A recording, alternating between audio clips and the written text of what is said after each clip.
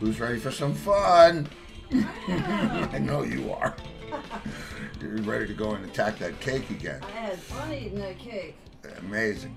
Okay, you guys, I got to tell you, this is going to be a very fun and special show for me. And I know all the drummer shows are good, and I love all those, but this one is exceptionally cool because it's a part of the business that I don't know a lot about. I mean, I understand it, and but there are questions, things relative to what I do on the road that I want to talk about with Jackie. And I can say anything I want in the world about this guy, but he's a Long Island, New York legend. He's a very funny guy, and somehow, and I'll ask him about that, he remains funny. So I'm going to just check this out, and it's listen, it's a little off color, so if you have your children involved, you might wanna whatever. And Jackie, one thing, was never known for being PC, but I thought this was a rather corralled performance. So I hope you enjoy it. I laughed out loud watching this afternoon. Yeah, he's funny. This is my old friend Jackie the Jokeman Martling doing what he does best. And I'm going to turn my mic off or you'll hear me laughing because this shit's just too funny.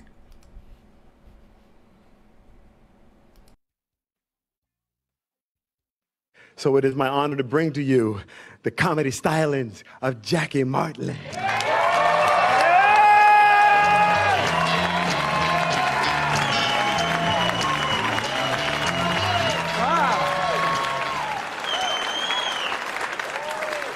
What a show, huh?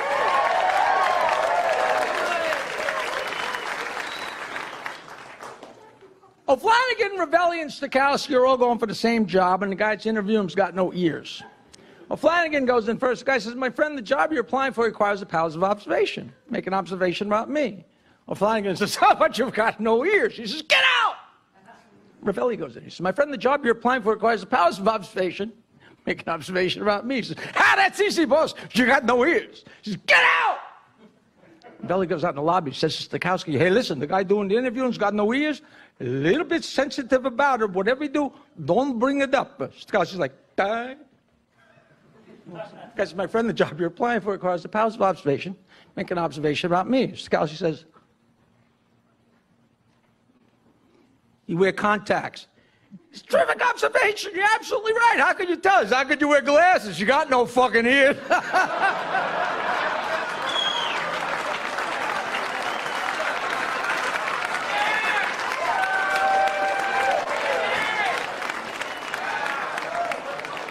got a big fat wife. Guy got a big fat wife. She gets out of the shower, sits on the toilet, and gets stuck.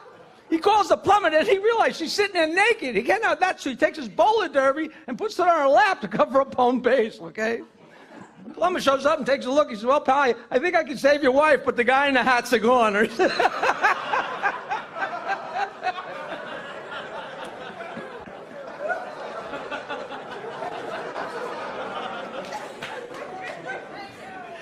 on an airplane. Airplane's taking off. He looks across the aisle. There's a lady breastfeeding her baby. A couple hours later, they're coming in for a landing. She's breastfeeding the kid again. He says, excuse me, ma'am, I couldn't help but notice you were breastfeeding your baby on takeoff, and now you're breastfeeding him on landing. Is there a reason? She says, yes.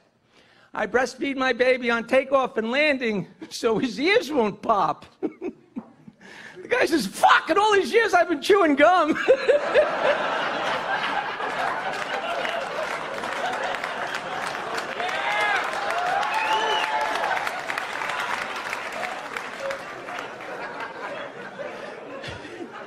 FedEx guy knocks on the door.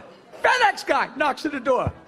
Door opens, a little kid. He's naked except for his underpants. He's smoking a joint. In the other hand, he's got a half-full bottle of Jack Daniels. The FedEx guy says, kid, is your mother home? He says, what do you think?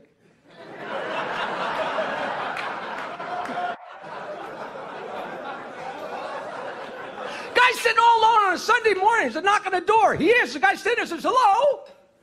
I'm a Jehovah's Witness, and I have stories to tell you. The guy says, well, come on in. Brings him in, sits in the living room. Let me get you a cup of coffee. Gets a cup of coffee. Jehovah's Witness says, now, what are these stories you had to tell me? Jehovah's Witness says, how the fuck should I know? I never got this far before.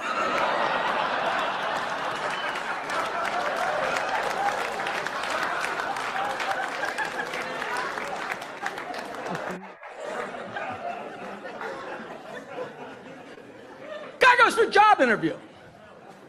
Guy goes for a job interview. The interviewer says, what do you think is your biggest fault? The guy says, I think my biggest fault is my honesty. The interviewer says, I don't think honesty is a fault. The guy says, I don't give a fuck what you think. The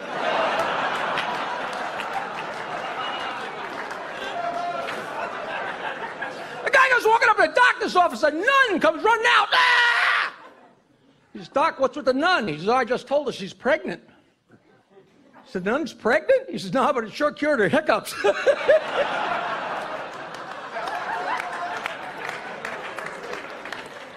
So why do Jewish guys watch porn movies backwards? They like the part where the hooker gives the money back.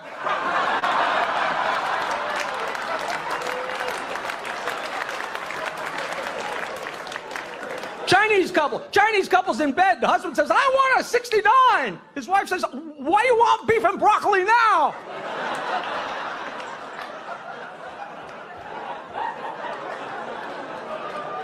Fuck you, that's a beauty, man.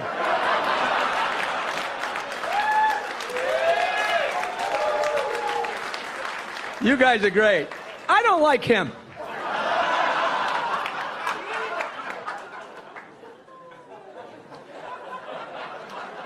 Don't get me laughing. We'll be here all night. Polish family sitting in the living room. The wife turns to her husband and says, let's send the kids out back to PLAY so we can fuck.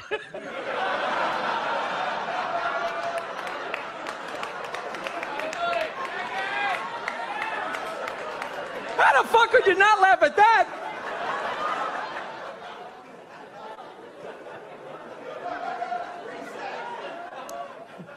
Two flies land on a piece of shit. I've been telling jokes for 40 years. That is the single best introduction to a dirty joke. Two flies land on a piece of shit. How can you go wrong? Let's watch.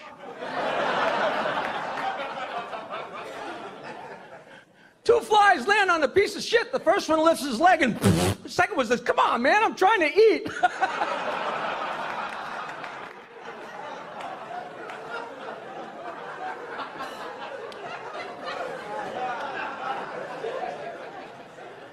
Guy says to a girl, give me a blowjob. She's being more romantic. He says, give me a blowjob in the rain. Oh, we having fun or what? Huh?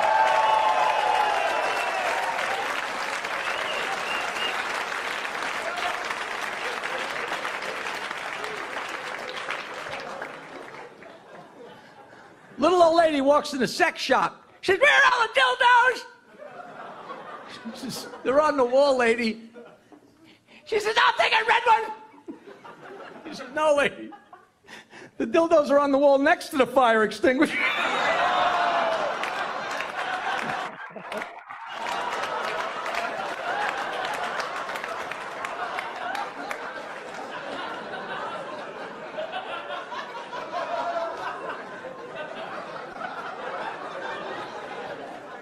The pilot comes on the intercom.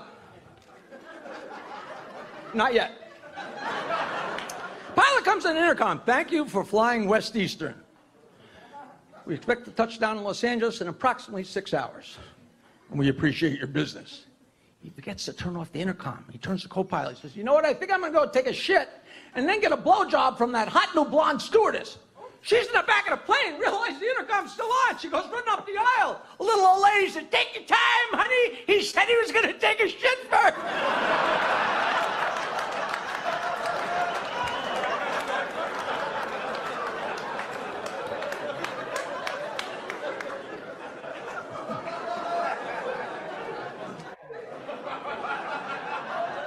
A couple goes to a marriage counselor.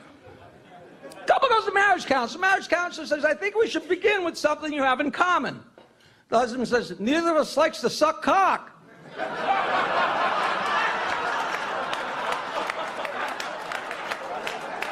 That joke is worth the price of admission.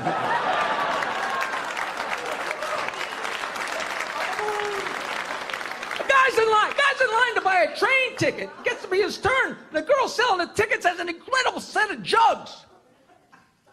Give me 2 tickets to Pittsburgh. As soon as the guy behind him says, I can't believe I said that. What an idiot I am. And the guy says, relax.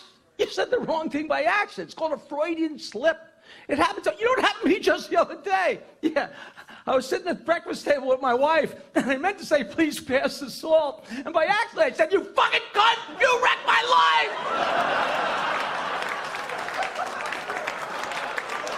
You guys are fantastic. Congratulations. Wow. Oh, yeah. Yeah, I'm telling you. One's funnier than the next. I'm laughing out loud, bro. Oh, I'm absolutely laughing out loud. Wow, are you funny?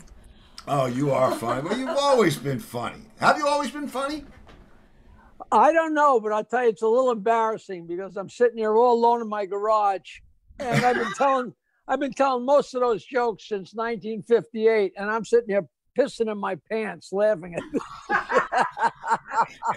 It's. I'll tell you what, they were perfect because I'm just really funny, and it's interesting because when I decided to do this show, everybody's out there playing Margaritaville. Nobody wants to hear me do that or bang on drums or whatever. And I decided this would be a great way for me to catch up with old friends in the business that I might run into casually if we were both doing the same show somewhere here or there or whatever. And the fun part about the whole thing is that I really get to see my friends. I mean, when was the last time you and I were in the same room together? I have no idea, except I do know if you're on the same show together, it's like, hey, how you doing? I hope everything's going great. Yeah, everything's been great. That's as deep as it ever gets if you happen to cross paths. I don't know. I wore this shirt. Oh, yes. Are we on this together? Yes, Yes. absolutely. Yeah. Yes. At the Hilton in Atlantic City. Yeah. When who was it? Jack Bruce wanted to get in a fight with what's his name? Mark Farner. I'm sure you remember every show. I didn't host all of them. I hosted some of them. But every show, Mark Farner's rap about America and we love you, and it got a little bit longer until it finally got to where it was such a soliloquy. And I remember we're on stage at the Hilton in Atlantic City, and he was halfway through his soliloquy, and Jack Bruce just walked to him and said, "Shut up and sing your fucking song." And they almost got into it. And I'll never forget, because I tell people the next night, just like 7th graders on the bus, they had to stand in opposite wings before the show started. They had to be separated like children. That was so great. Well, I'll tell you funny. Hey, by the way, the guy who books those tours, or used Toby Ludwig, I talk to him all the time. He told me to tell you hello. I don't know if you remember Toby. I certainly do. I even remember his phone number, man, because it was like it's the only cell phone number quite cooler than mine. If you know his number, it's pretty awesome. Yeah. I certainly remember Toby, and please give him my absolute best. I hope he's doing well. He's killing. He's doing great. Good. So, man, I can't tell you how much respect I have for stand-up, just in general, and I have some timing is so good. Yeah. If you don't have the timing, it's if you don't have, like, but wow. that goes without saying. But just the other stuff, like I don't know, being a musician, the way you work the mic when the guy screams, get out of the office, the way you know what I mean, so that you can do the full. The dynamics of it, yeah. Yeah, but it's brilliant, and it's stagecraft, and I admire it, and it's nice to see it. And I wonder how much. It's always nice to hear that, but I'll tell you, so many people that have great respect for comics or some other field of the business that they don't directly do, a lot of times it comes from an incident. Do you know a guitar player named Arlen Roth? Sure. Well, Arlen told me I used to work at the Workshop Recording Studios. I was like the janitor, the studio manager in the 70s. Hey, Bob. And do you know the place? It was Sure. Great. Kevin Kelly and Jeff Cracky. And I was working there, and Arlen Roth came in because he used to come in and play guitar and stuff because he had been in a band with Kevin. And he said, Jackie, I got to tell you, I'm the biggest fan of stand-up comedy because my band was playing at the Bottom Line, and we had just started our set, and our bass player broke a string. And he had to go like halfway uptown to his apartment to get a string. He said, so I had to hold court for 20 minutes on my own. And he said, from that minute, I've had so much respect for you poor bastards that are up there alone because it can get very lonely very fast. And I always think that's very funny, you know. Well, I mean, let me tell you what. I was the guy in Rat Race Choir that did that. When Mark would blow up a stack and they'd have to put something else out there, I was the one telling the golf joke or whatever. And, you know, so I know what it's like. But I'm also protected by, I have this whole set of drums around me and a microphone. And if I bomb, it's not like I'm you know. Yeah. And so I wondered, because I was thinking about this, and I was really looking forward to this. Because as much as these conversations are informative for the audience, this one, I have I have some solid questions. Now, and I have some probably not true answers. But you know, I'm going to tell you a quick story about true answers. Okay. I'm working with John Entwistle, and I'm doing a record up in Woodstock, and the girl who owns the studio says to me, is it true that John Entwistle and Keith Moon experimented with livers to find out which alcohol they should drink? And I said, I haven't heard that one, but I'll go home tonight, I'll call and I'll ask. So I call him up and he laughs. No, that was an article that we read in the doctor's office about experiments that they did on chicken livers, and that brandy was the best thing to drink for your liver. So I said, oh, okay. And then I said, I'll straighten her out tomorrow. He said, no. Her story's much better. Listen, when I think in college, I don't even remember, it was so long ago, I read an interview with, I think it was Keith Richards. It might have been Mick Jagger, but more likely Keith Richards. And it was about him, and it said how when his addictions, him and Mick, their addictions got really bad, how they would go to Switzerland and swap out, they take out their blood and cleanse it and put it back in, they'd start over. And I was like, how fucking unfair is that to the rest of us, all of us drunks, and they get to start over? And then not long ago, like a year or 2 or 3 years ago, maybe it was even in Keith's book, he said, yeah, you know, you get so sick of getting interviewed, and they ask the same goddamn questions. He said, some guy asked me about, did I worry about drinking? I said, no, mate. You know, we just go to Switzerland and get our blood swapped out. He said, I totally fucking made it up. I just needed something to tell it. And here I've been telling everybody this story for decades, you know. Well, I heard that about Keith Richards and also Jimmy Page. Yeah, and, you know, and I'll tell you what, I was doing, you know, talk about those guys. I'm doing an interview on that same tour that you were on with Entwistle, and the guy says to him, John, do you have a drug problem? And he says, the only problem I have with drugs is finding them. He's a character. Oh, man. And now, listen, I got a question. Sure. When I played in the 70s, we had a two-man band, 2 guitars, and then we eventually added a keyboard, and the guy played bass with his left hand. But the biggest we got was 3 pieces. So we were teeny.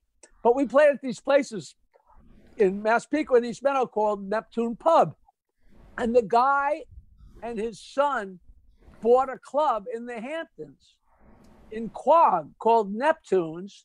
And we went and played the afternoon, like from 4 to 6. Beers were like 18 for 14 cents, you know, one of those deals. Yeah. And then the first band was Baby, a band named Baby. Yeah. And the next band was the Rat Race Choir. Oh. And all of a sudden they got a call and they came up to me and my partner and said, listen, baby's truck broke down on the Jersey Turnpike. They're not going to be here. You're going to have to fill in for them.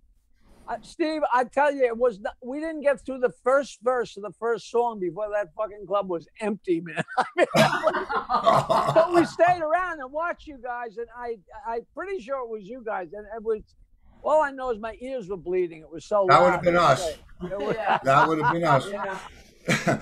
But you know what? I mean, the thing that I wonder, because we went to the taping of a comedy show once. We were with a friend of ours who had tickets, and I've seen. I had the club upstate where we had Howie and a couple of comedians up there, but touring for me in a band, I'm on a bus. There's probably too many people, and there's crew because there's all kinds of stuff. What is the touring contingent for you? I mean, is it you just going from place to place? Is somebody with you? I have a very, very among strange characters like us. I have an even stranger career because when I started in comedy, there was no such thing as comedy clubs on Long Island, and I started doing shows in bars with my guitar amp because I transitioned from musician to comedian, and I'm not even a comedian. I just tell dirty jokes. And then we started doing stuff, and then I had a club, and I never really went on the road. I only did a little. Like I did 6 weeks in the South with Rich Jenny, and that was at least 2 of us. Yeah. And 2 people is a lot more than one. It's twice as many. But in the very beginning, when we all worked together, like the 2, 3, 4, 5 guys in a car going to gigs, and it was just like you're talking about. It wasn't a bus. It was guys in a car, and the camaraderie was just incredible, and the stories are still flowing. But then I got to the Howard Stern show and got big, and I started headlining like at the Chicago Theater or at the State Theater in Denver and these places, but it was just me. And maybe the MC would be the local DJ, or they'd get a local guy. So I was alone. And I'm telling you, it's very lonely. If there's just one other person to bitch at, you're all set, but when it's just you you can't make $12,000 and complain to the guy that just made $40 that this is a tough life.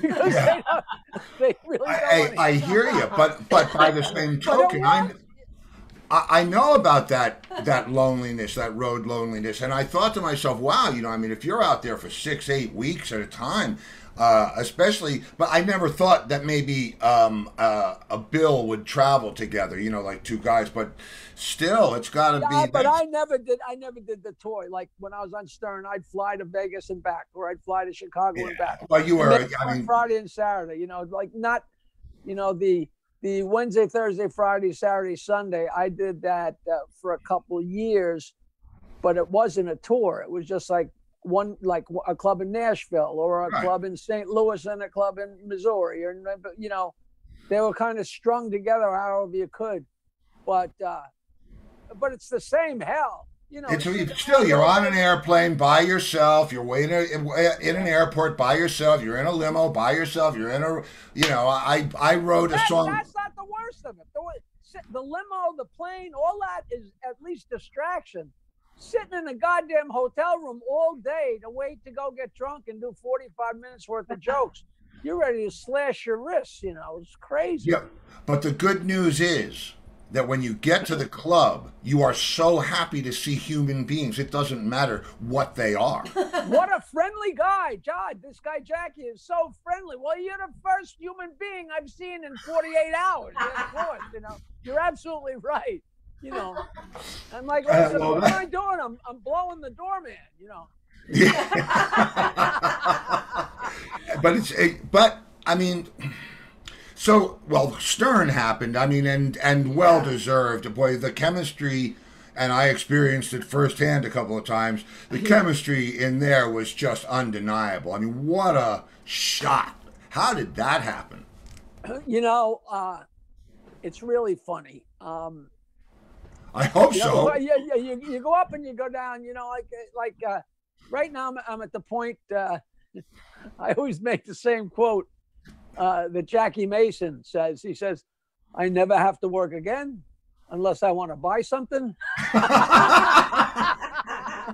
But here I was. If you take my life and connect the dots backwards, it looks like I knew exactly what I was doing and I knew where I was going. I had no idea. Like at some point, you quit your last band and you say, if I drop out of this now, nobody will ever know. Nobody will ever care. All that work will mean nothing. But my band recorded a song in the 70s at the Workshop Recording Studios, and the guys like me asked me to work there, and I learned enough about recording to know how to make an album. And then we started doing comedy at a place in Huntington that was just a restaurant, and I had my guitar amp with a microphone input into it, and I hung microphones, and I recorded my vocal and the house laughs into a Nakamichi cassette player and chopped it up with a razor blade, and that was my first comedy album. Wow. And I did 3 comedy albums, slicing them with a razor blade. Tape. And then along the way, excuse me, when I put out my first album, I sent them or gave them away to everybody. And it's so funny because here it is, 1979, and I'm standing at the door and saying, you want to buy my album? And people buy my album for $5 and I'm autographing it, which is so exciting. I've been a comedian 6 months, but I got my own album because I knew how to do that. It's baking a cake. You buy flour, you got some water, you got an oven, you can have an album, right? So I'm selling these albums and the guys are breaking my balls. The other comics are making fun of me. Look at this idiot with his albums. And then one day somebody goes, wait a minute.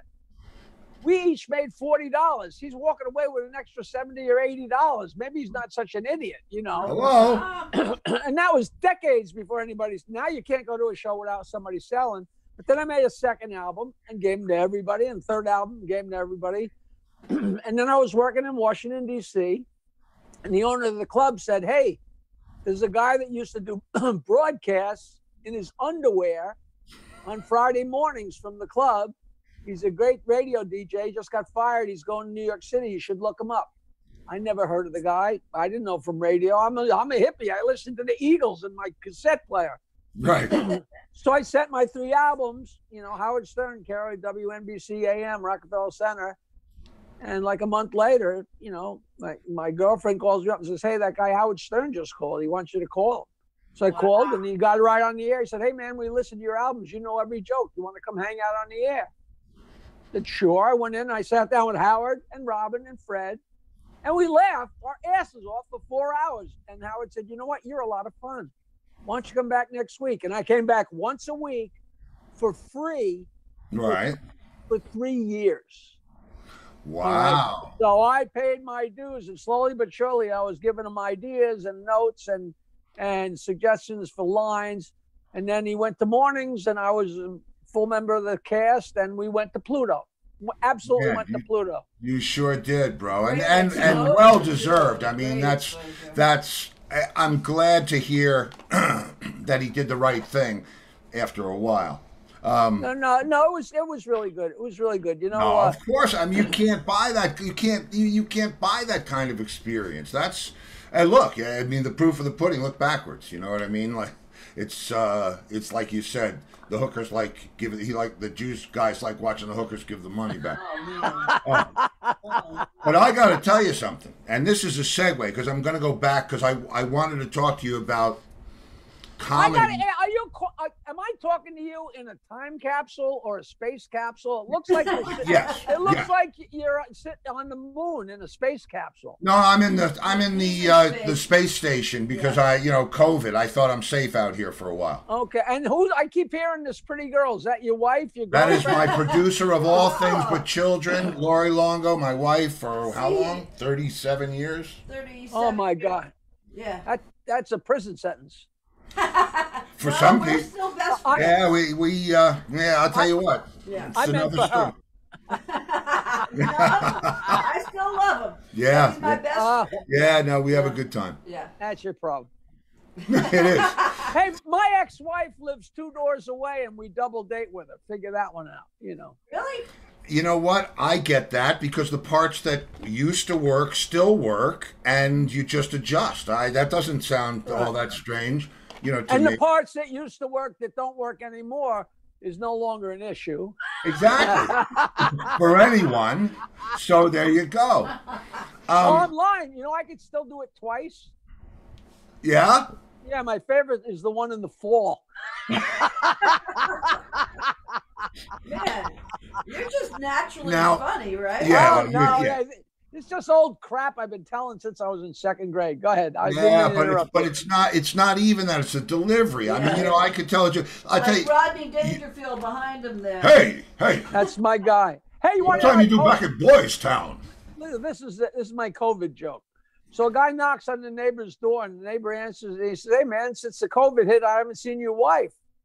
And his neighbor says, "Oh, she's out back in the garden." He says, "Well, I was just out there. I didn't see her." And his neighbor says, "Well, you got to dig down a little bit."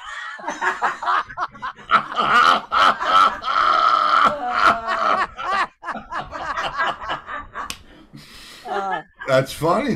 And that gets funnier and funnier with every other month of lockdown. It does. Funnier and funnier. So now, I mean, and this is. Man, I bet everybody wants party. I'm actually going to give you a fix for this next problem, because I've been thinking about this shit all day, man. I mean, and I wonder how and I don't want to go to politics, no. But the answer to your question is not at all. Really? Is that right? It hasn't affected the medium at all? No, I'm talking about me. Over the course of time, things round itself off. Like on my first album in 1979, there were a lot of Polak jokes. Polak. Pretty quickly, within a year, I stopped saying Polak because that's insulting. And I say Polish, which is still basically as insulting. I say the Jewish guy, the black guy, but I never use the really disparaging words. I've finally learned that I can't say midget anymore, although very often I do. I guess that's just as heinous.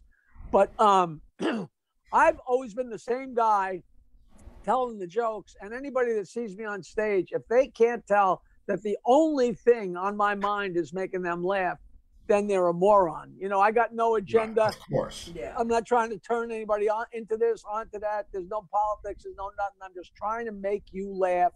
Right. And I've had, I had a Polish group of people complain about me. I said, "Come to my show." And they came to my show and they came up and said, "Yeah, you did Polish jokes, but you did black jokes and fat jokes, and you made fun of yourself and made fun of your own mother.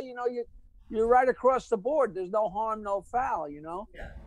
I tell you, as far as what's going on, though, I don't even know if it's the goddamn political correctness as much as it is nobody's funny. Everybody gets up there and they're so cool and they're so smart and they're so hip. And I say to myself, you left out the part about making people laugh. Make them laugh out loud. People say, "Oh, Jackie, your show's just a bunch of stupid jokes. All we did was laugh." Well, what the fuck do you think I'm doing? What do you think? Everybody, if I had a nickel for every guy or girl that came up to me and said, "That is the hardest I've ever laughed for an hour," that's great. If somebody comes up and says, "I didn't really learn anything," or "What are your politics?" That's not my job. No. It's not my job. It's not my job to sing opera.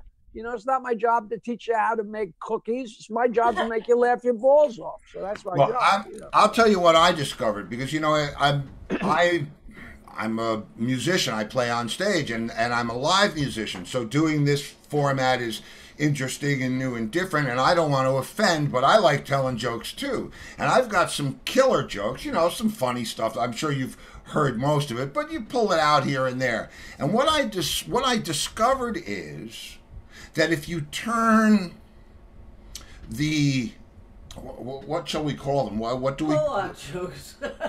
If you turn the Polak jokes into drummer jokes, everybody thinks it's fun. Right. So many, blonde jokes, And I use instead of Italian, I say Ravelli, and instead of Polish, I say Stokowski, and instead of black, I say Washington. Sometimes I do that, and sometimes I don't bother, But it's so easy to make it gentle. And it turns out that Polish jokes we're at the age where we've seen enough stupid people and done enough stupid things ourselves. You don't even have to make it a nationality. No, you you can don't. just tell it as a guy. You know, a guy jumps out of a plane with a parachute and he completely forgets what to do. He took the training, but he completely spaced it out. And he's zooming down like 1,000,000 miles an hour. He's freaking out. And all of a sudden he passes another guy who's on his way up. He says, hey, man, you know anything about parachutes? And the other guy says, no. You know anything about lighting gas stoves? They not a Polish joke. That was a Polish guy and a black guy. You know how to light a gas stove, but it doesn't need it because we're older now and we're all stupid and we're all forgetful. We're all idiots except for me. Yeah. It's pretty funny, and I agree. And so, and you know what? Also, is the older we get. I don't know about you, but when you're a kid, Henny Youngman's a little bit funny. But Henny Youngman gets funnier every 5 minutes, every year, because all that marriage stuff, when you start living with a woman or a woman starts living with you and trying to go through it, you know, he just gets funnier and funnier and funnier because marriage it's an impossible situation. You know, it's great. I liked your fire extinguisher. Oh joke. God, the old lady in the store with the dildos, that was priceless. I had a girlfriend that just every once in a while she'd turn to me and go, "Give me a red one." That's funny. Well, I got to ask you a question. Do you know the one about the plastic surgeon with the dial in the back of the lady's head? There's just the one where your vagina's on your chin. I mean, that explains you've got bags under your eyes. Oh, those are your tits. So that explains the beard. There's so many versions of that joke. You know, the guy goes to the doctor and he's got a big pimple in the middle of his forehead, a huge pimple in the middle of his forehead. And he says, "Doc, the thing's so ugly." And the doctor says, "Geez, I can't believe it. You got a penis growing out of your forehead." And the guy goes, "Jesus Christ, Doc. What are we going to do?" And the doc says, "Well, I'll just have to wait till it's fully grown and then I can remove it." He says, "Fully grown? I can't go through all those years looking up at a dick." He says, "Well, it won't be that long. After a couple of years, the balls will cover your eyes." Yeah. It's all the same joke. But it's beautiful. I'll tell you what, Gene Cornish, you know Gene, right, from the Rascals? I love Gene. We used to call each other once in the middle. You know, I'd call him in the middle of the night and give him a joke, and then he'd call me and tell me a joke I knew already. Right, of course. He does the same thing to me now. I guess I'm the guinea pig now. He calls me up the other day. I see it's Gene. I said, "Hey, Gene, how you doing?" He said, "Do you know that to be kissed while you're sleeping is the most intimate and sincere display of love, unless you're in jail?" Hangs up the phone. That's a great line. I met him on the Joey Reynolds show like 20 years ago. Wow. And, you know, it's so funny because when I was a kid, my buddy went to New York Tech and they had school dance at the I think whatever it's called now, I don't know. It used to be called the Four Seasons over in Syosset. And the band for his school dance was the Young Rascals. And I'm talking about on a platform about 6 inches tall. And they must have just started doing gigs around. I don't think I ain't gonna eat my heart out anymore. I don't think that had even come out yet. And I was like spellbound, out of my mind, watching these guys, and now they're all my friends, and I can't wrap my head around. You know, meanwhile, I'm friends with Felix and friends with Gene and friends with Eddie, but they can't be in the same room. Oh, I know. Gene just had to give a deposition, and it's like, so great. It's crazy. Hey, you know, one of those shows I did for Toby, Felix was on it. Felix and his Rascals, and I introduced them, and he said, "Jackie, I almost couldn't walk out on stage." He said, "I almost pissed in my pants listening to your jokes." So, anybody, this is a guy who was, you know, I had the whole student body of Michigan State, you know, dancing to people got to be free, you know. And these are my boys. These are my boys. I never met them. I'm just talking about my heroes. And then you get to know these guys, and it's just, you know exactly. I do. I know exactly. That's what this is all. That's what this whole show is about. Is that family that we all come to. And one of the reasons I was so looking forward to your call is because it's such a integral. Comedy is such an important part of all of aspects of entertainment business, not just live on stage, but film, and it's so. And you know what, important. Steve? Everybody loves jokes. You know, they did a documentary on me that's not out yet because there's no film festivals to take it to. And my buddy Ian, who made the documentary, rode with me all the way to South Pennsylvania, recorded 2 shows. And I mean, tape me eating chicken and tape me changing my clothes in the parking lot. I mean, every 5 seconds he was up my ass with the camera. And we're on our way home from southern Pennsylvania, and he puts away the camera. And my phone rings. And it's Mark from the Turtles. And he's like, Jackie, we're on the bus. We're in the middle of Kansas. We don't know what the fuck we're doing. We're all going out of our mind. I'm going to put you on speakerphone. You got to tell some jokes. So I told jokes to him and the cow sales and the association and all these people and blew them away. And I'm like, I can't believe the fucking documentary camera. That would have been the most interesting thing in the documentary. Man. But it was so flattering because here's all these entertainers calling up and saying, entertain us, with your stupid jokes, but I'll take that. Hey, man, let me tell you what. It's, you go to a party and everybody gets a little toasted, right? And there's 2 guys. One guy who's pontificating about taxes and the State of the Union, and the guy who has everybody around him laughing their ass off. Which one, where are you sitting? I'm over by that guy. The way I always used to tell it is if you go, every party you go to, there's 2 groups of people. There's the people in the huddle telling dirty jokes and the people that are trying to think of a joke so they can get in the huddle. Exactly. That's right. That's right. And okay, and I was always loved weed. I mean, I thought I was funnier when I was stoned. Do you think that's a scientific fact? No, that might be when it comes to you. I think once in 40 years I smoked a little pot before I went. I have never smoked pot before I went on stage. And Rodney, until the very end, when he's very old, he's like, "Hey, no, never get high before. After, get drunk after. Get drunk, get laid after, not before." What about because pot, my act is not a pothead act. It's no, it's really not. Get crazy. It's high energy. Be nutty. Not that potheads don't like it, but that I'm not gonna be like, "Hey, man." No. I wasn't. I was talking about inspirational, not performance wise. Do you think funnier thoughts when you smoke a joint, or is there a method to it? I don't think so. I wrote my autobiography. I never said, let me get stoned before I start writing, because it, and I'm the biggest pothead in the world. I've been growing pot for 25 years. You wouldn't believe who smoked my pot. Everybody in the fucking world. I would believe. I believe.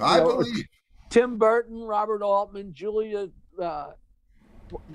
Roberts, and George Clooney, and all these characters, because I know friends of friends, and there's nothing like homegrown pot because nobody's fucked with it.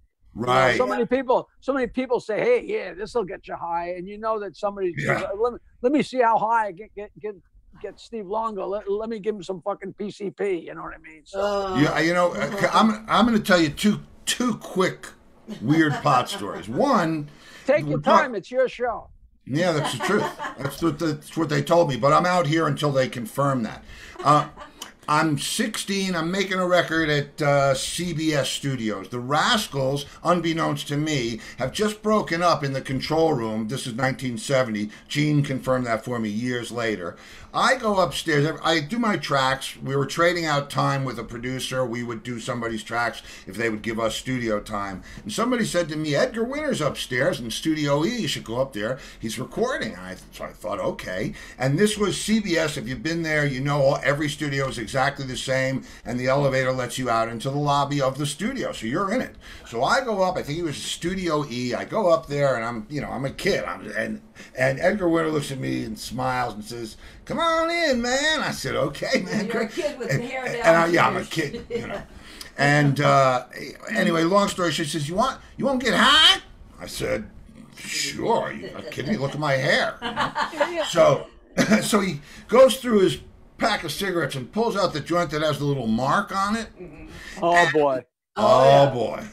And I light it up, and he passes it around, and it goes around. And all of a sudden, now I have enough experience, even at 16, to know I must leave now. Right. So I said, "Listen, guys, I got to get down to my session." And I'm standing in the elevator, right? And and the door closes, and it seemed like I'm in there for a half hour. Well, I was in there for a half hour. I never pushed a button. And when the thing finally starts to move and scares the shit out of me, it opens up, and who's standing there but Jimi Hendrix? And not only is it Jimi Hendrix, but he thinks he knows me. And he's dead. And he's dead. So I'm thinking, great. I just discovered that Hendrix is not dead, and now and that's why he's being nice to me, because he's going to kill me. Anyway, we go into the studio. He says, "Come on in." He's talking about where we get our heroin from, and I'm like, "What?" Yeah, my band is nowhere in sight. He said, "Did you go see Rosie?" And I said, "Well, not for a while." And I'm in there, and they mic him up like this with the microphone over there, and I'm looking, and Jackie, I'm telling you, it's the hair, and it's the fur, and the feathers, and it's Hendrix. It's purple and white. And you're on PC. And I'm on Angel Duster. Thank you, Edgar. And so I'm sitting in the vocal booth, and they said, "All right, you want to give it a test?" And he says, "Sure." And he goes, "One child grows up to be." And it was freaking Sly Stone. Now, see, you talk about politically incorrect. You just spent 10 minutes saying they all look alike. No, just two of them. Just two of them. And only when you're on Angel Dust. Yeah. And the other thing, Entwistle was not a pothead at all. Did not like pot. No. But he loved the best of everything. Loved the finest cognac, the most car, this beautiful thing, this Capidamonte. Blah, blah, blah, blah. So we do a show at BB King's. And I don't know if you know Ari, the booker. He comes out and he says, "Hey, Steve, I know you like the good pot." He says, "This is the good pot." And so I said, "Oh, great, man." After the show. After the gig. And the minute I hit this thing, I knew, you could just tell, grown at 40,000 feet, picked by the right hand of left-handed people. It's one of those with the story. And so I said, "John, you got to try this." No. I said, "Well, what? No? Aren't you the guy that the best of everything? The best of everything? This is the best." And he goes, "Really?" And I said, "Yeah." He takes a big hit, and I said, "Now hold it in like a grown-up, right?" And he holds it in big time. And so we leave. He doesn't say a word. And this is, I could go on with this forever. But we get in the cab, and we're going back to the plaza, and he says to me, "Steve, when does this stop?" So I said, "Oh, man." I said, "It won't be long." "I'm sorry." I said, "Didn't realize you're having a bad time." We get back to the plaza. This is the beautiful part, because remember, he's English. We get back to the plaza, right? And instead of in his 6-room palatial suite, instead of going and sitting on the couch, he gets in that uncomfortable wooden writing chair that they give you that looks like Louis XIV, and he's sitting in the thing like he's wired on gack out of his mind. And he says, "Steve, is this going to stop anytime soon?" I said, "Are you still having a hard time, man?" "Listen," I said, "all you need, don't worry about it. I'll take care of it." I go out to the mini bar, English mini bar, and I pull out the Plaza bar. And I go in there, and I said, "All you got to do is eat this, and you'll be fine." And he said, "Where did you get this?" And I said, "Out of the mini bar." He said, "You do know how much this is?" I said, "You want to sit there spinning for another 20 minutes? You want to eat it?" And he ate it. He ate it. I'm sure it straightened him right out. Oh, yeah. Well, yeah, eventually, yeah. Something did. I'm not sure. That and something else. Yeah. I grow great pot, and the first, I think, hippie fest that Toby did was in Newark, and I played with Godfrey and a different drummer named Steve Murphy. Steve Murphy and a bunch of guys, and this is when I first met them. And I said, "Listen, I got some great homegrown pot."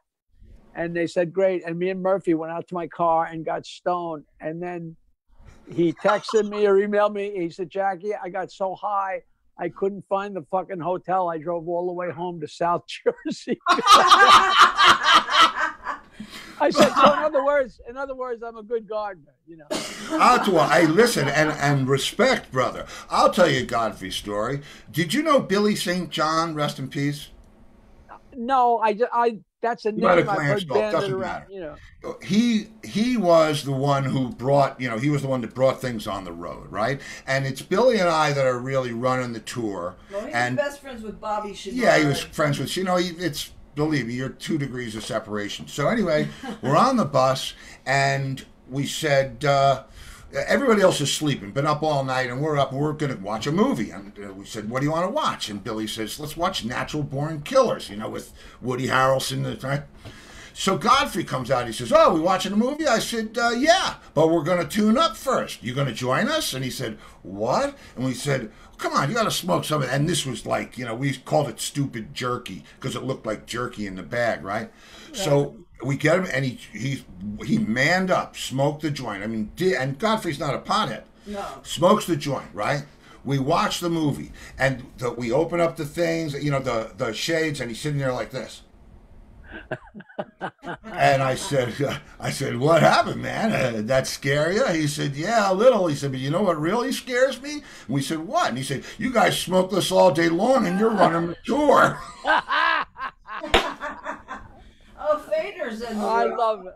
I rode the bus with the guys with Toby from Los Angeles to Phoenix at some point, and it was it was Todd Rundgren and Jack Bruce. There was about Alan 4 or 5. Parsons. About 4 or 5. Alan. And I guess Alan, what's his face, didn't come, but there was like, whatever, like 5 or 6 major rock stars on this bus, and and we stopped at like 2 in the middle of the night. We stopped like at a Walmart. And these old rock and roll stars are walking around up and down, and I'm looking in the aisles of Walmart, seeing these homeless old people, and I'm like, they're not homeless old people. That's Todd Rundgren, and that's Jack Bruce. And we got in the bus, and I said, you cocksuckers. I said, do you realize if this was 40 years ago, it'd be hookers and coke, and I'd be having the time of my life, and I'm watching you assholes drink tea and play Scrabble and buy underwear at Walmart. Somebody got to put a pin in my eye. Not on our bus. Not on our bus. I'll tell you what, we picked up strippers in Austin, and they were dancing on the bus for hours, and they didn't realize we went to Dallas. John had to send them back in a cab.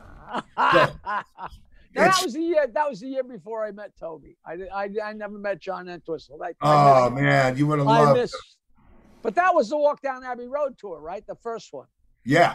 That was the first one. Yeah, Toby, I had a great tour. We went to Japan on that one. We did Hawaii for the day. It was crazy. Ann Wilson was on it. Yeah, Ann Wilson was on it, and it was a great time. I wound up being the last year that we toured together, John and I, before he passed. Yeah, last time you saw him. Yeah, it was the last time I saw him. Was the last night of that tour. But listen, if he could have written it, that's what he would have written. Yep. Right. Yep. We're all been around way too long, and we'll be having the same phone call 20 years from now. I guarantee you. Well, we'll have it sooner than that. Somebody asked me to ask you about Sid. Sid? I don't know what that means. Sid, a story about Sid. First, I got to tell you that Tom and Jegno from Omnipop is the one who connected me and you. So I want to give him a shout out. Absolutely. On the outside chance that he's watching. He's a real Tommy Pop. I've known him forever. Now listen, I'm in show business. So if you say Sid, there's Sid Mandelbaum, my friend that runs the Rock and Wrap It Up charity. There's Sid Bernstein, which is just spectacular. Did you know Sid Bernstein? Yeah, but I think it's the other Sid. Sid from Rock and Wrap It Up? I don't know. I don't know. What did Fader ask? Peter Cooper Schmidt said to ask you about the Zebra DVD. The Zebra DVD? Does that bring up any flashbacks? Well, Zebra, if you talk about the band Zebra, I met them when I was working at the studio in Queens with Kevin Kelly. Zebra had a 2-week lockdown where it was just them in the studio, and they were doing an album. We became really, really tight friends, and it was the week of Easter, and I said to Randy, whatever his name is, the guitar player, Randy Jackson. I said to Randy Jackson, "What are you doing for Easter?" And he said, "I'm just in the hotel because I'm from New Orleans." I said, "Horse shit." And I dragged this long-haired, crazy rock and roll music. Well, he's not crazy. He's probably the most tame guy there ever was. But I brought him home to my family's house for Thanksgiving, which you have to know like my grandmother was just this crazy, crazy character. And whenever we had whatever you call the person that you pick on, the rube. Right. We had somebody new at the dinner table. Couldn't wait, right? And we're having Thanksgiving dinner, and Grandma's sitting there, and I said, "Randy, ask my grandmother about making the turkey." And people are so polite. Especially, I used to have friends from college, from Michigan State, that were Midwest boys, so polite, so polite. Mrs. Poole or Grandma, tell us about how you make the turkey. She says, "Well, we get a nice bird and we rub it down with oil, and then we chop up some onions and celery and breadcrumbs, and a cup of unpopped popcorn, and we put it all together and mix it up and stuff the turkey with that and put it in the oven." Wow. And and the kids like being so polite, thinking unpopped popcorn. Well, whatever she says. And then I said, "But Grandma, how do you know when the turkey's done?" And she says, "When his asshole blows off." And the poor friend that's new to the table just, I must have gotten 12 different people over the course of time. But Randy still remembers. So those guys are great guys. And 30 years later, I got an email. "Jackie, I don't know if you remember me. My name's Felix, and I was a bass player in a group called Zebra." And I wrote him back and said, "What's wrong with you?" I said, "I embarrassed Randy at Thanksgiving dinner. We spent 2 weeks together. We got drunk and stoned and crazy. I know you better than I know a lot of my family members. Do I know you?" He says, "Well, listen, do you like country music?" I said, "Yes." He says, "Well, my girlfriend massages the Jets and the Giants, and she also massages Willie Nelson. So we're going to see Willie Nelson tonight. Do you want to go?" So I hadn't seen him in 25 or 30 years, and we met at a bar and went to see Willie at the Beacon. Not the Beacon, whatever downtown, Wilbur Theater, whatever. It could have been the Beacon or no, but it was downtown. And downtown. So spectacular. Winter Garden. Anyway, yeah. I'll think of it. But he says that after the show, we're going to go on the bus with Willie and get stoned. And it's like 12 o'clock.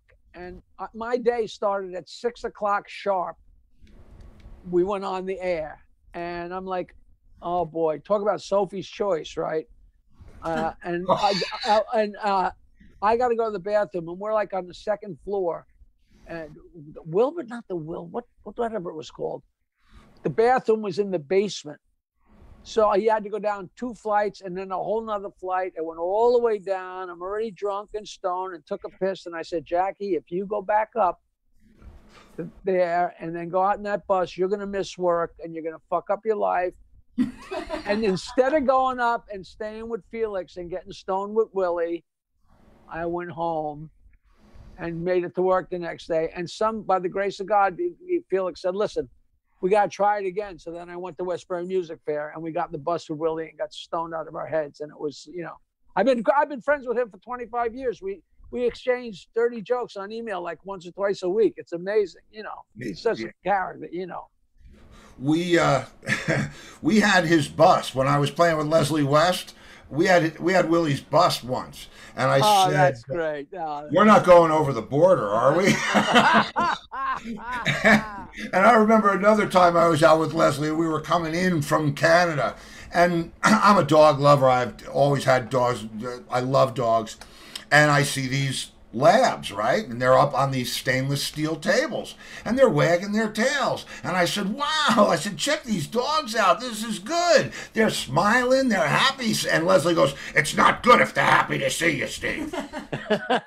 These dogs, it's not good.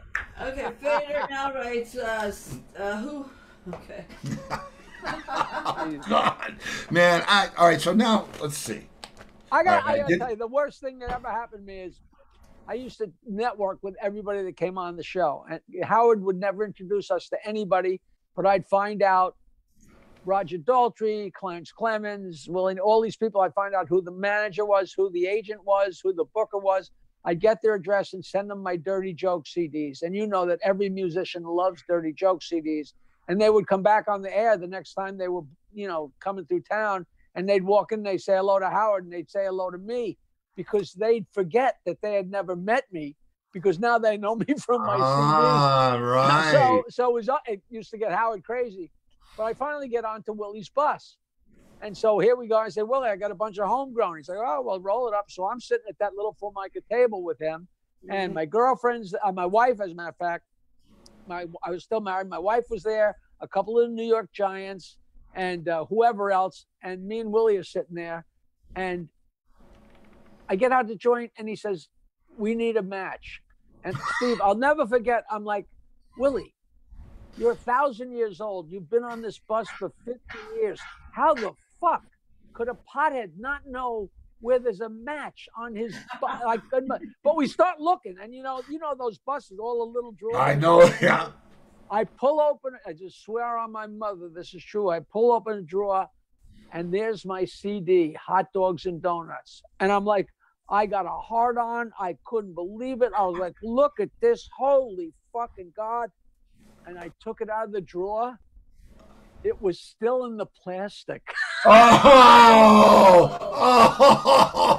I said, Willie, you just turned what was going to be the greatest story of my career into the worst possible story.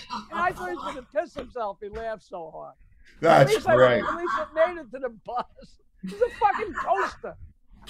Oh, that's funny, man. That's really. That'll keep you humble, Steve.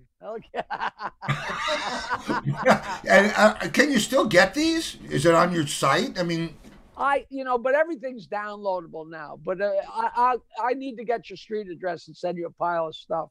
I got a lot of funny stuff. If you don't like dirty jokes, I'm the wrong guy. If you like dirty jokes, I know who you are. No, but you know what I'm saying to the average person. Like, it's like, if you like opera, don't go to me. If you like dirty jokes, come to me. But I mean, I got the market cornered. It's a little bit scary. It's a little scary. Well, and do you write? Yeah, I love dirty jokes. Yeah. Do you write your own material? No, I occasionally write a joke here and there, and it's funny when they come back around and somebody goes to tell me one, and I'm like, that's one of the ones I put in the pile. But I've been telling old jokes, and they're not old jokes, because there's no such thing as an old joke, because it's all completely subjective. A joke, if you've heard the joke already, to you it's an old joke. If you haven't heard the joke yet, it's a new joke, and that applies to every joke, to every person. If somebody heard a joke a week ago that I've been telling since 1945, and they go, "Oh, that's an old joke," that means they heard it a week ago. Right. All the jokes have been around and around and around and around, and it's just fun. It's just silly, It is fun, and I'll tell you, I got into when I came down to Florida a year or so after I came down here, I got sucked into the evil game of golf, and the golf jokes are frickin' phenomenal. Have you heard the one about the American businessman that goes to Japan? Absolutely.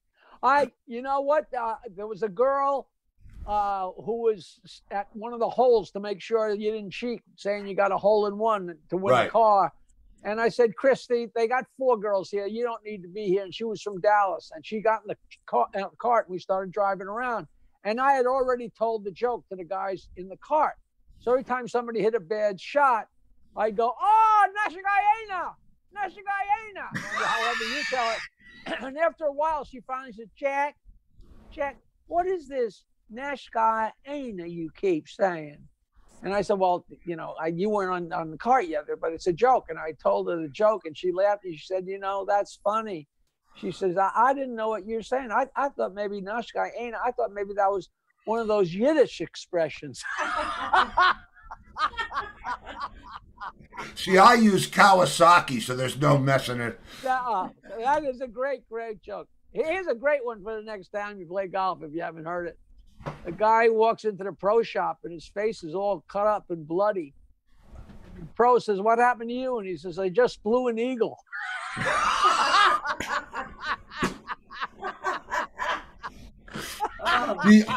See, now, do you know the one about the penguin that his car blows up in the little town? Of course. Oh. And, you know, I tell everybody I'm a social leper, you know, because to be polite, you're supposed to pretend you haven't heard a joke, especially if a woman starts a joke. Oh, yeah. The definition of a gentleman is someone who hasn't heard the story. And I'm like, I can't do that, because I can't have some chick come up and say, why'd the chicken cross the road, and say, I don't know, and have her say to get the other side and spend the rest of her fucking life telling everybody, I stumped that guy Jackie the joke, man. He didn't know my joke.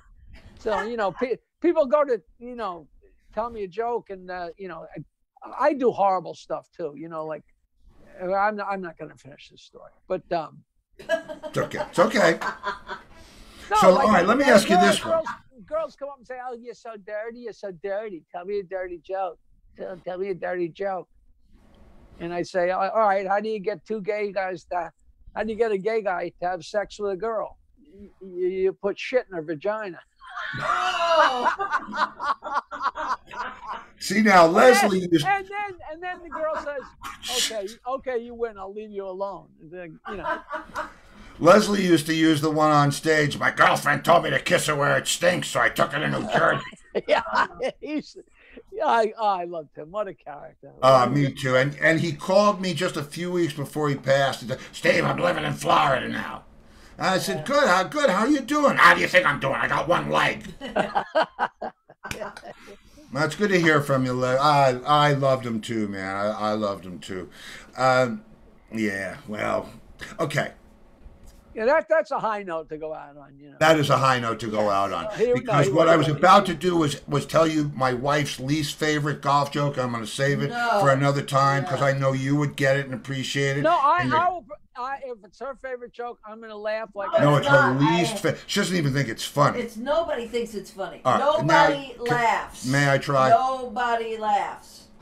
And if you've heard it, just flag me off, okay? Guy shows up to his weekly foursome with one ball. You with me so far? Okay. Rest of the foursome says, what's up with the one ball? He said, this ball is amazing. He said, if you hit it in the water, it floats to the surface and it finds the nearest shore. And if you hit it in the woods, it emits a sound that can be heard up to 3,000 yards away. And it'll send up a light. And it's just an amazing piece of equipment. And they said, where'd you get it? And he said, I found it. What? I have always thought that is so funny, and there are so many people that don't think that's funny, and that's they don't because laugh. it's on beyond funny. You know, there's some jokes that I use as like barometer jokes, and I'm like, if people don't laugh at them, you know, there's a joke that I used to tell, and this girlfriend of mine used to laugh so hard. And I tell people that if I actually say it in my act after I'm done, if you don't think that's funny, I don't care about you. But I heard you say it a couple of times in the routine. Yeah. That joke alone was worth the price of admission. No, it's right. So, so a guy goes in to a bar, and there's a pretty blonde behind the counter, and there's a sign behind her that says, cheese sandwich $5, chicken sandwich $7. Hand job $50. And he says to the blonde, he says, are you the one that gives the hand jobs? She says, yep. He says, wash your hands and get me a cheese sandwich.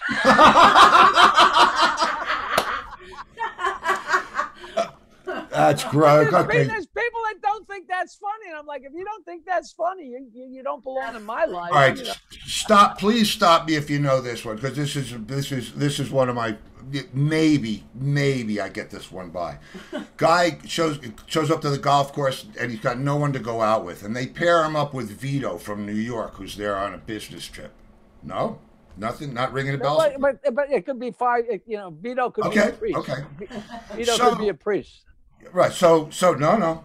So Vito has his clubs in the back, and the guy is a member at this club, and he lives on the grounds. And he says, "So, Vito, what do you do?"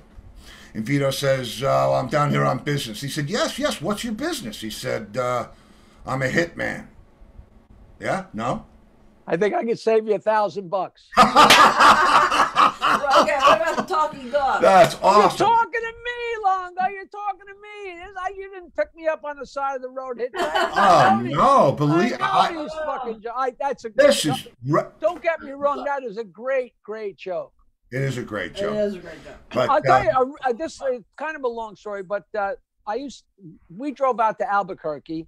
Me and my partner, we had a 1955 bright yellow Cadillac hearse. That's what we traveled in. We're in the mountains of Albuquerque playing at the Golden Inn in Golden, New Mexico. And there's a rich guy that used to fly in and land behind the inn with his beautiful girlfriend and come in and get drunk. I don't know what the connection was to the place. And the guy was a fun guy, a rich guy, got around, and he got word that there was a guy staying at the Golden Inn that knew a lot of jokes. So like a lot of people, a joke tells like a gunslinger. You know, I know just like the way you are now, you're like, what do I got that he hasn't heard? Yeah, what do I got that, yeah. That's what people are like. And this guy's like, I got one. So he comes up to me, and this guy says, all right, I got one. And he's like the hero, the rich guy. He got the plane and the girl. He opened his mouth, and I told him the punchline. And the guy's jaw, he just, it didn't compute. But then you back time it because he said to me, nobody has ever heard that joke. He says, I sold that joke to Playboy 20 years ago or whatever, blah, blah, blah, and yuck. And I thought about it, and I remembered I had been told that joke by a waiter at Pipe and Rock Club in Locust Valley when I was a busboy, who must have been in college when that issue of Playboy came out. You know, everybody's got a few jokes that they like to tell. And that was one of the jokes in this guy's wheelhouse. And he told it to me, and I loved it. And I had always repeated it. And so when the guy started it, I recognized it and finished it. He said nobody has ever in his life had ever known it. To make it, I'll make it as quick as I can. But a guy's got a down and out bar on the boardwalk in Coney Island. He's about to shut down forever. And a clam walks in. And the clam says, can I have a drink? And that guy says, what the hell? You know, sit down, and gives him a glass of scotch. And the clam drinks hits a scotch, and he starts telling the guy his life story. And the clam says, you mind if I play the piano?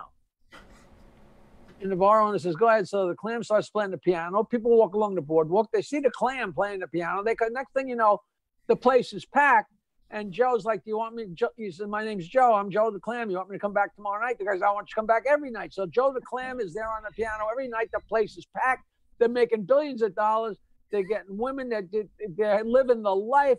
Unbelievable. So one night, it's late afternoon, and Joe the Clam walks in, and his shell is all broken and smashed. And the guy's like, what the hell happened to you? He said, listen, I was fucking this lobster under the pier, and her dolphin boyfriend showed up, and I didn't see him coming. And he gave me pretty much of a shellacking. And the guy said, look, Joe, I'm going to put you up in my bed and tuck you in. But that blonde I've been hitting on for a couple of weeks, I think I got a shot with her tonight. So if we get in bed together, you know, shut up. And Joe's like, don't worry. So the guy, sure enough, comes home with the girl and takes her up to bed. And the next morning they wake up, and he looks over at her and he says, how was that? And she says, oh, it was so great. He says, yeah, some good stuff, huh? She goes, you are terrific. And he says, did you like when I went down on you? She says, what are you talking about? He says, did you enjoy it when I went down on you? And she goes, you didn't go down on me. He goes, oh, fuck, I ate my best friend.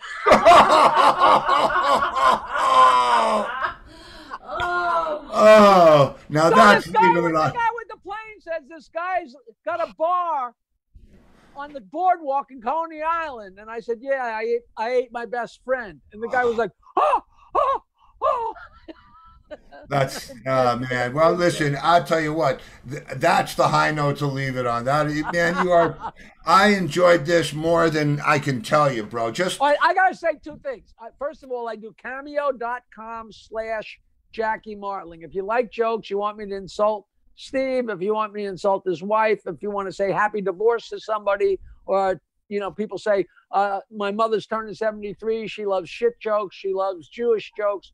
Whatever you want to say to her, blah, blah, blah. It's cameo.com/Jackie Martling. It's a lot of fun. That's the only thing I plug on these things. No, you should. No, and I'll put it on the site, cameo.com/Jackie Martling. And I'll do the same time. Thanks to Tom and Jegno for putting us together. And man, yes, we have not even made a dent in the stories we can tell. So where are you in Florida? I'm on the West Coast in Fort Myers. I got a call 2 weeks ago to work in Fort Myers at the Comedy Laugh-In Cafe. Yep. Is that near you guys? 5 minutes. Well, the guy offered me like $12, and I said, well, if you make it 14, I might come. So it's just, you never know. But listen, make sure you have your guy email me. No, I'm gonna do the whole thing. We'll do. Believe me, I wanna. This is the point. The best part of doing this show is reconnecting with old talented friends from the business, and I mean long time, not decrepit. And no, man, I'm gonna reach out to you. There's some stuff for us all to do. There's so many names and so much stuff that we got to bring up. That'll be so much. What's funny is Billy Joel lives 2 miles and 12 tax brackets away from me.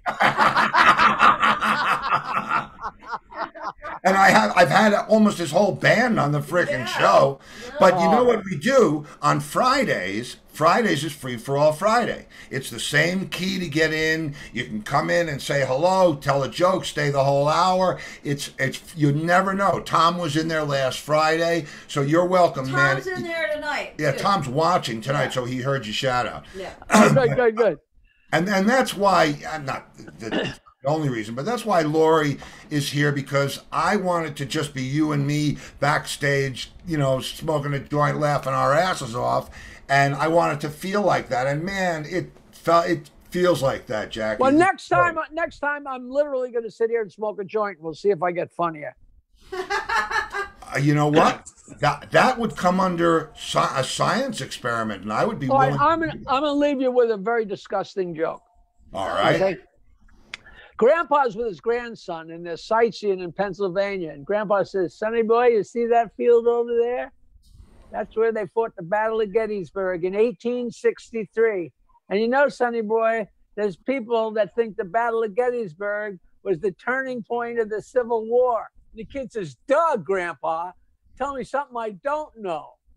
He says, I could fit my whole fist in your grandmother's asshole.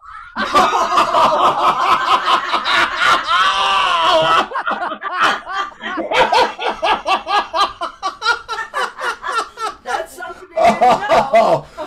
From the land of you can't make it up, I was in the middle of that joke.